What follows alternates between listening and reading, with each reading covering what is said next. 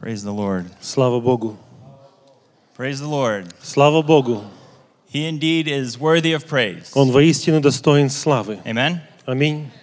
And I think all the praise that we hear here from the stage, И я думаю, что всю славу, которую мы слышим с этой сцены, and the praise that he receives from our hearts, и славу, которую он получает от наших is сердец, pleasing to the Lord. это приятно Богу. Amen. I Аминь. think it goes up to his throne and it's pleasing to him. Это идет к Его трону и приятно Ему. What an amazing service already, Какое прекрасное служение у нас уже есть. but it's coming to an end. Оно приходит к концу. We heard a lot of singing, Мы слышали очень много a lot of песен, verses, очень много поэзии and a really good word и хорошее слово, to remind us some important things. чтобы напомнить нам очень важные вещи. And you know, this is an incredible season, harvest. И это очень удивительный сезон, жатва. It's one of my favorite seasons. Один из моих самых You любимых. know, and it's, if I had to compare it to one word, И если бы я мог это сравнить с одним and I словом, think you would agree with me, я думаю, что вы бы согласились со it's мной. abundance. Это изобилие. Amen? Аминь. We live in abundance. Мы живем в изобилии. We're all comfortable. Мы все комфортны. We drove here on nice cars. Мы все сюда приехали на красивых машинах. Did anybody walk? Кто-нибудь шел пешком? Thank God, no. Нет. But we drove here. Но мы приехали We're сюда. blessed. Мы благословенны. Amen? Аминь. Turn to your neighbor and say you're blessed. Обратитесь к соседу и скажите, вы благословенны. To your other neighbor, say you're even more blessed. Обратитесь к другому и скажите, вы еще более благословенны. Dear church, we are so blessed. Дорогая церковь, мы так благословенны. And praise God for that. И слава Богу за это. You know, we celebrate harvest with a cheerful heart. Мы празднуем жатву с радостным сердцем. Because we reflect on the year. Потому что мы думаем о нашем годе. And we see how much the Lord has blessed us. И мы видим, насколько Господь благословил нас. And you know, maybe this year has been difficult for you. Возможно, этот год для вас был трудным. Maybe it's been easy for you. Возможно, для вас было легко. But we reflect. Но мы раздумываем. And we bring everything to a sum and to a cultivation, and we're just so thankful to God in this season. И мы все собираем в определенную сумму. Мы просто благодарны Богу в этот сезон. You know, and I think all of us we're so thankful for our family. И я думаю, что многие из нас, мы так благодарны за наши семьи, That we still have with us. которых мы имеем с нами. For our friends that we have, that we can share meals together with. За наших друзей, которых мы имеем, с которыми мы можем разделять пищу. For the health that we have. За здоровье, которое мы имеем. You know, it's such a thing not to take for granted. Это такая вещь, которую нельзя просто забывать. For the wealth that we've been blessed with. И за то богатство, которым мы благословенны. The abundance that we have in our lives. И то изобилие, которое мы имеем в нашей жизни. You know, I think about my grandparents, my great-grandparents. Я думаю о своих дедушках и бабушках и прародителях. I don't know them that well, or didn't know them that well, I should say. Я не так хорошо их знал. Just from what my parents told me. Но из того, что мои родители мне рассказывали. But you know, my parents would tell me how poor they grow up. Но мои родители рассказывали, в какой бедности они вырастали. And I just couldn't comprehend it. И мне это было невозможно понять. You know what I'm talking about? Знаете, о чем я And говорю? maybe some of us have lived through that. Возможно, некоторые из нас через это прожили. My dad would say that his dad, so my grandpa. Мой папа говорил, что его папа, то есть мой дедушка, So during a difficult time in Ukraine, в трудные времена в Украине, he would work at, I think, at a bread factory. Он работал на хлебозаводе. And it was the times were so hard. И времена были настолько тяжелые, что он приносил домой маленький кусок хлеба. И они просто делились этим друг с другом. И когда спрашивали, будешь ли ты есть, он говорит, нет, я в посте. И это в то время, когда есть голод и недостаток. Если бы наши прародители видели времена, в которых мы живем, мы особенно благословенны. Слава Богу за это. Поэтому жатва — это прекрасный сезон.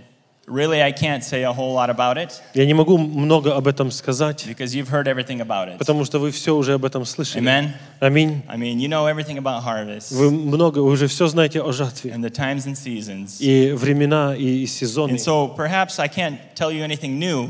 то, возможно, я не могу сказать вам ничего нового. But perhaps I could remind you something today. Но, возможно, я смогу что-то вам напомнить. Of a few things. Некоторые вещи. You know, maybe it's the cold that's kind of creeping at our doors. Возможно, это холодная погода, которая потихоньку приближается. The leaves that are changing colors and falling. Или же листва, который меняет свой цвет и падает. But it makes me realize how fast time is flying by. Но это заставляет меня осознать, как быстро течет время. How many of you remember saying, I can't wait for spring to come? Кто из вас помнит, когда вы недавно говорили, я не могу дождаться, когда придет весна? Yes. We can't wait for spring to come, for summer. Мы не можем дождаться, когда придет весна или лето. And now the leaves are falling. И теперь уже листья опадают. Changing seasons. И сезоны меняются. I wanted to remind us today. Я хотел напомнить нам сегодня. About how fast time flies. Как быстро пролетает время. And how we need to take grasp of this time. И как нам нужно взяться за это время. And to be responsible with it. И быть ответственными. You know, lately I've been just analyzing my life. В последнее время я просто анализировал свою жизнь. And I've been learning, or I should say, maybe the Holy Spirit has been teaching me to pause in my life. И Дух Святой, я бы сказал, учит меня, чтобы я делал паузу в жизни. And I had to learn that because I'm just so used to go, so many things planned in front of me. И мне нужно было этому научиться, потому что я привык просто идти вперед, столько разного напланировано. Знаете, о чем я говорю? We're so busy. Мы настолько заняты. We have plans up until next year already. У нас планы на следующий год уже. And that's good in a way. И это хорошо в некотором It's good to plan смысле. ahead. Хорошо иметь план But what I наперед. mean is, Но in что our я имею в виду? lives, В нашей and in жизни, my life I've noticed и в моей жизни я заметил, that I'm living so much for tomorrow что я настолько живу ради завтрашнего that дня, I could pass up today thinking about tomorrow. что я могу сегодняшний день прожить, думая только о завтрашнем. And then when time goes И by, когда время пролетает, I look back я оглядываюсь, and I realize that maybe I regretted something. и я понимаю, что, возможно, я сожалею о чем-то. Maybe I wish I did something. Можно, желал бы сделать что-то по-другому. You know, and it's a time for us today И это время для нас сегодня, to pause and reflect. чтобы остановиться и подумать. Amen. Аминь. Because we see the seasons changing so fast around us. Потому что мы видим, как сезоны быстро меняются вокруг нас. But I've just been thinking about my family. Но я думал о своей семье, I've been thinking about my health. думал о своем здоровье. And I've been thinking about that I got one chance on this earth. И думал о том, что я имею один шанс на этой земле. And the time is flying by so fast. И время пролетает так быстро. Have any of you caught yourself in these thoughts? Кто-нибудь из вас поймал себя на подобных мыслях? Time is flying by so fast. Просто время пролетает. And we have one chance on this earth. И на этой земле у нас есть только And we один got to make an шанс, impact. чтобы сделать какое-то You воздействие. know, I ask myself hard questions. Я задаю себе тяжелые вопросы. Like, am I using my time wisely? Использую ли я мое время мудро? You know, and maybe we're all guilty of this sometimes. Возможно, многие из нас виноваты в этом иногда. Where we whip out our phones.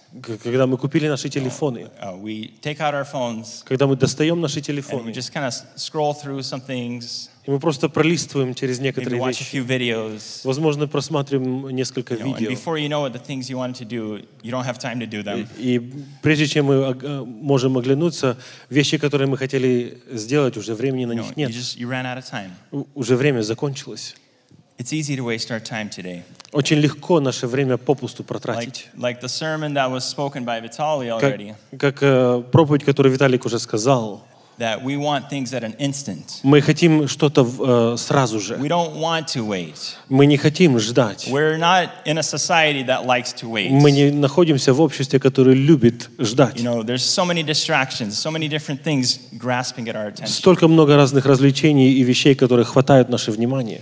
And it's easy to waste our time with these things. И очень легко протратить наше время на это. You know, and the interesting thing is that the enemy, Интересно, что наш враг, he's interested in us sinning. он заинтересован в том, чтобы мы He грешили. wants us to stumble and to fall. Он желает, чтобы мы споткнулись и упали. But it's just as good for him Но настолько же и хорошо для if we него, waste our time если мы просто попусту тратим on время pointless things. на пустые вещи. You know what I mean?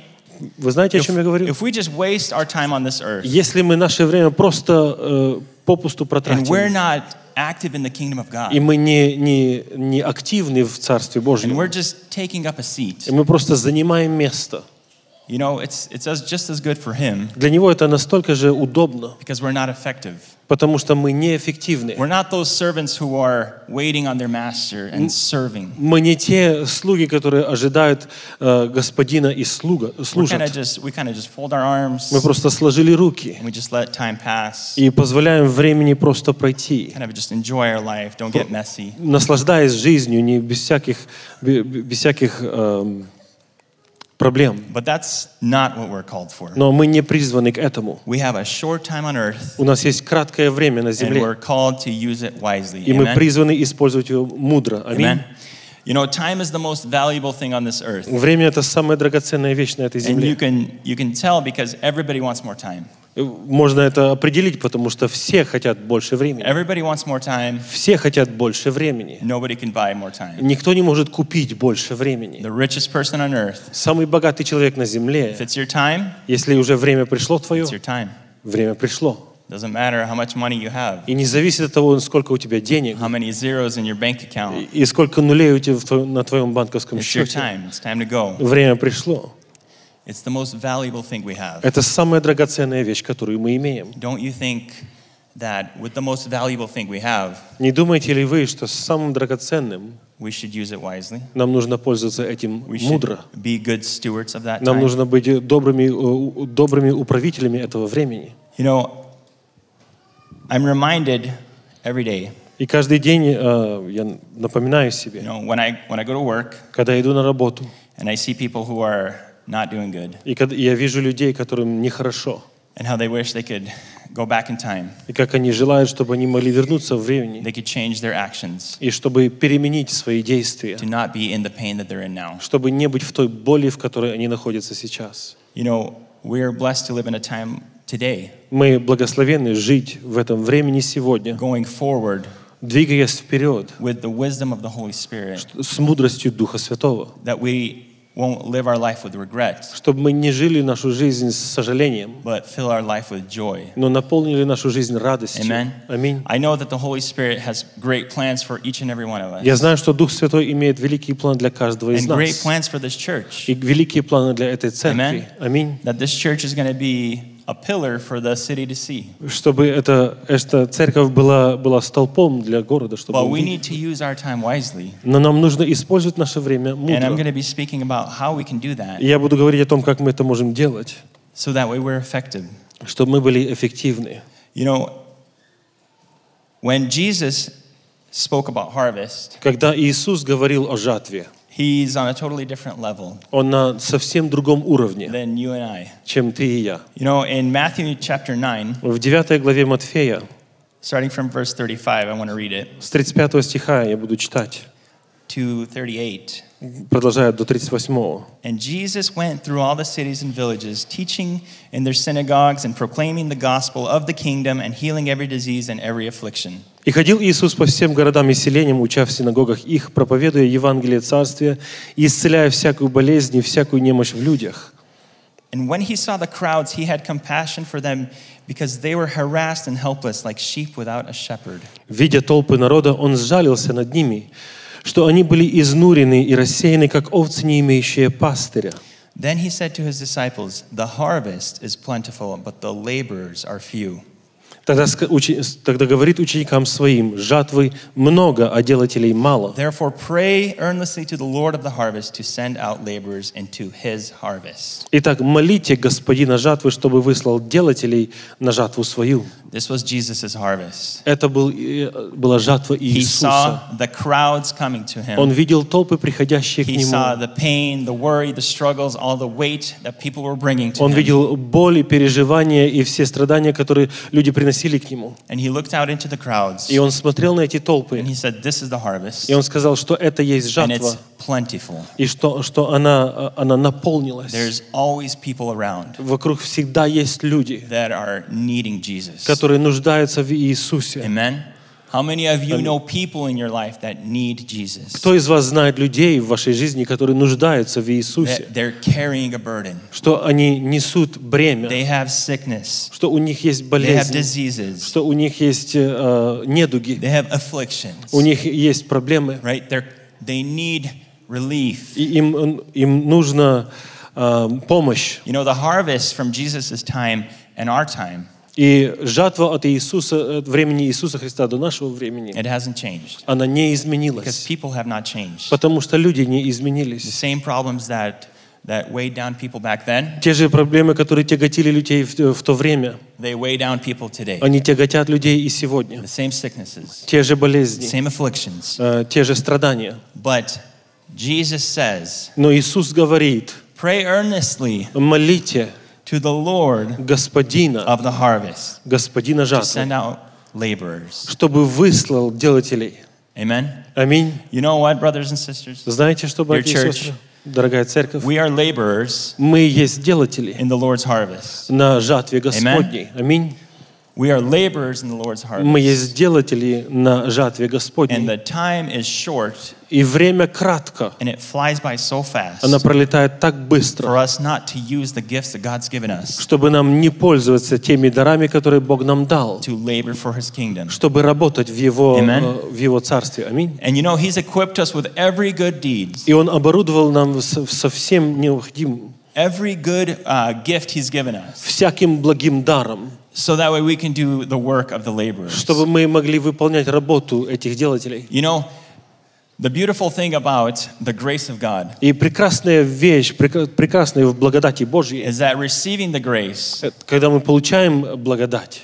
Again, not being worthy of the grace. Будучи недостойными этой благодати. Будучи недостойными этого прощения. Но принимая это даром. We're able to go out into the harvest to the world. Мы можем пойти в этот мир, в эту жатву. And we are able to give freely to the people. И также можем давать даром. What a big blessing this is. И какое великое благословение для нас. We can give someone. Это самый великий дар, который мы можем кому-то подарить. The most precious thing. Самая драгоценная вещь. Because if you can reflect on your life. Потому что если вы можете оглянуться на вашу жизнь. Maybe you can reflect on your life where you were without the Lord or you were walking in a lukewarm state. Возможно, вы можете вспомнить время, когда вы не ходили с Богом или были просто в теплом состоянии. And then you met Jesus. И потом мы встретили Иисуса. And your life was changed. И ваша жизнь изменилась. And suddenly the problems become small. И вдруг все проблемы стали маленькими. And suddenly the sickness is not a big deal. И вдруг болезнь это не такая большая проблема. And you have hope on the horizon. У вас есть надежда на горизонте. And you have faith. У вас есть вера. Think about the life that you had. Подумайте о жизни, которую вы имели. And how amazing your life is now with the Lord. И как прекрасна ваша жизнь сейчас с Богом. People want that. Люди желают этого. People need that. Люди нуждаются в этом. Amen. Аминь. You know, this is a time for us to realize. И это время для нас осознать. That we are laborers in the Lord's harvest. Что мы есть делатели в Его жатве. And that we are equipped to do the work. И мы оборудованы делать эту работу. You know, as we're counting our blessings today, когда мы исчисляем наши благословения, as we see the abundance in our lives, когда мы видим это изобилие в нашей жизни, we realize that there are people amongst us. Мы понимаем, что есть среди нас люди, maybe our coworkers, возможно, наши соработники, maybe people we walk past on the streets, или люди, которых мы проходим мимо на улице, who are not living that life, которые не живут такой жизнью, and they're living in pain, и они живут в боли, and they're in misery, и они живут в страдании. Because they don't have Jesus. Потому что они не имеют Иисуса. So my call to you Мой призыв к вам, is to be faithful with the time that you have. Чтобы вы были верны с тем временем, которое вы имеете. Аминь. This is a call to me also. Это призыв ко мне также. The time is short. Время кратко. To be faithful with the time we have. Чтобы быть верным с тем временем, которое нам дано. Ask yourself, how do you spend your time today? Задайтесь вопросом, как вы проводите ваше время сегодня? Самая драгоценная вещь, которую вы имеете. How do we spend it today? Как мы проводим время сегодня? Do we waste it? Тратим ли мы его попусту?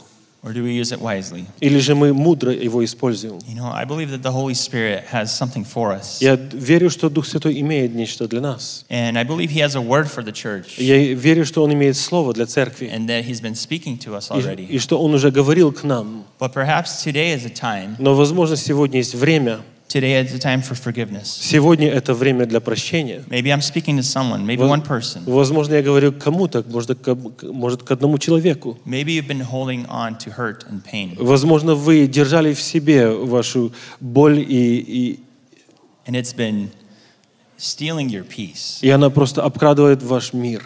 And even though you put on a mask of happiness, И хотя вы одеваете эту личину счастья, you know, inside you have a turbulence. Внутри у вас происходит страдание.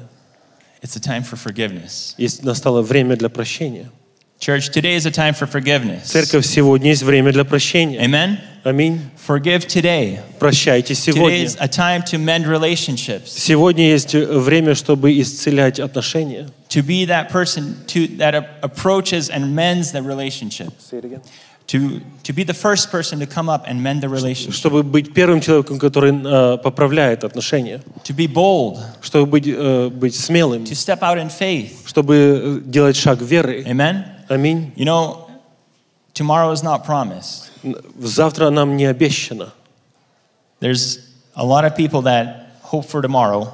Много людей не надеются на завтрашний день. But it's not promised. Но оно нам не обещано. Because we don't know what's going to happen today. Потому что мы не знаем, что сегодня произойдет. So I just want to encourage you as a church, as my church family. Я хотел бы просто подбодрить вас, как наша церковная семья, to be obedient to the Holy Spirit. Чтобы мы были послушны Духу Святому. To use our time wisely. Чтобы использовать наше время мудро. To pause and reflect. Чтобы останавливаться и раздумывать. And maybe instead of taking out your phone if you don't have nothing to do. И вместо того, чтобы доставать телефон, когда у вас нечего делать. To just stop and look at people. Чтобы вы остановились и просто обратили внимание на людей. Just to observe how they're living their life. Чтобы пронаблюдали, как они живут их жизнь. And you know, maybe the Holy Spirit will prompt you to do something. И, возможно, Дух Святой вас побудит что-то сделать, с кем-то поговорить. To pray with someone and encourage them. Помолиться с кем-то, кого-то подбодрить. Maybe to lead them to church. Возможно, привести их в церковь. Maybe to disciple them. Возможно, учить их. Maybe to pray for healing. Возможно, помолиться за исцеление. There's so many people around us. Вокруг нас есть столько много людей, that want hope. которые хотят надежду. And that's my message for you today. И это мое слово для вас сегодня. It's a reminder to use the time that we have on this short earth. Это просто напоминание, чтобы использовать это время на этой земле. To use it wisely. Чтобы использовать его мудро. Amen. Аминь. To be wise stewards of the time we got. Чтобы быть мудрыми управителями этого времени. To be laborers in the fields. Чтобы быть делателями на его поле. To bring people to Jesus. Чтобы приводить людей к Иисусу. Amen. Аминь. Let us stand as a church. Давайте встанем как церковь. Let us give thanks to God. Воздадим благодарение That He has Богу. blessed us with the ability. Что Он благословил нас с этой способностью and the time today и этим временем to do these things. это выполнять.